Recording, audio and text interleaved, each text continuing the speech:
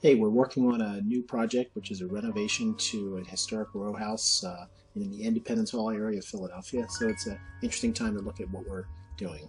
So it's a double row house, consists of two original 18th century houses that are now one home. Here's the side elevation, and it's got a great little side courtyard. So we're going to be doing the additions and the renovations that we're going to add on in the back of the house.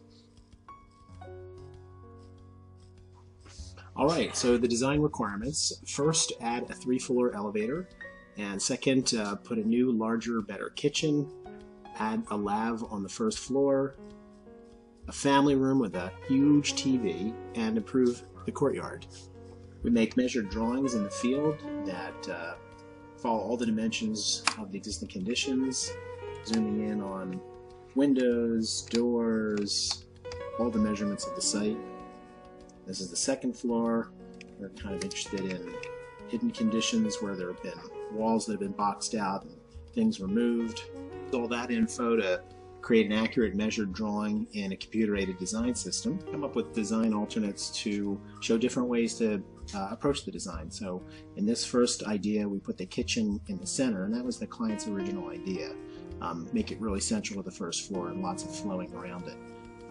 It's a little bit narrow. I don't think it's going to be easy to do also because we have to remove the bearing wall that holds up this 17th century house, and gravity's the same today as it was in the 17th century, so that's going to be a little bit difficult.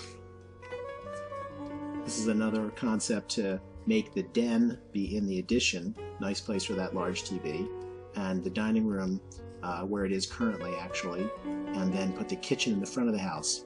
Not too crazy about the idea of having the kitchen in the front. It sort of flies in the face of convention.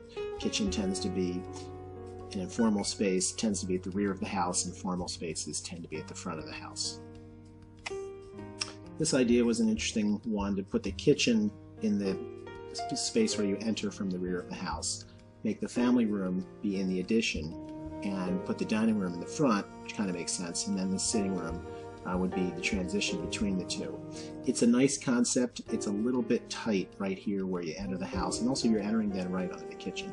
Now that's not terrible. It is, again, you know, in a 1700s era house, so it's promising, but it's a little bit tight.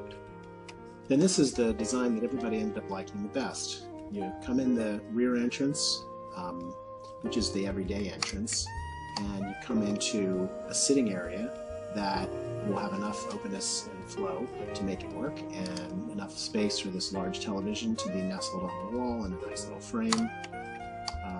The dining room would be in the front, which makes sense, and the sitting room with the piano in the middle, and a real nice large kitchen that we're going to show you more about in a subsequent video.